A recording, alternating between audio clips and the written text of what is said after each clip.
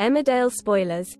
Terrified Laurel is rushed to hospital airs Wednesday the 3rd of July 2024. Having found out what went on between Jai and Amit, Laurel is furious.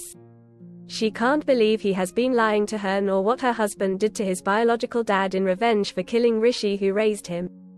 And now she realizes why Pollard, who's been blackmailing Jai over the murky matter, has been lording it up in the hide. Laurel has insisted that he tells his brother, Sonny, why the dad really left the village, and she's furious when Jai says he just can't face it. The couple is in church talking when a row breaks out about, and when Jai insults her late husband, Ashley, she sends him packing. Laurel's all alone when she suddenly starts feeling really dizzy and collapses.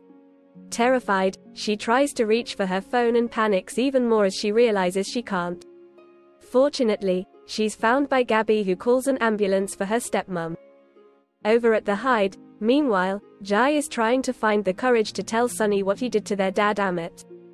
Frustrated that his phone keeps interrupting him, Jai finally picks up and learns Laurel's in hospital. Will she be okay? And will Sonny learn the terrible truth? Elsewhere, Samson's nasty mate Josh is chuffed with himself when Sarah agrees to have lunch with him in spite of all that's going on since the stabbing. But when Kane clocks him sniffing about his granddaughter, he sends him packing. In the Woolpack, having heard Ethan's hit and run case has been dropped by the police, grieving dad Charles is getting hammered.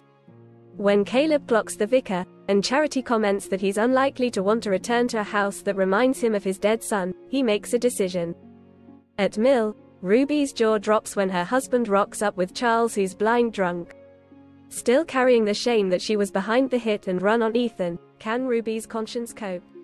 Các bạn vừa theo dõi một sản phẩm của UC Solenser. Xin chào và hẹn gặp lại các bạn ở những video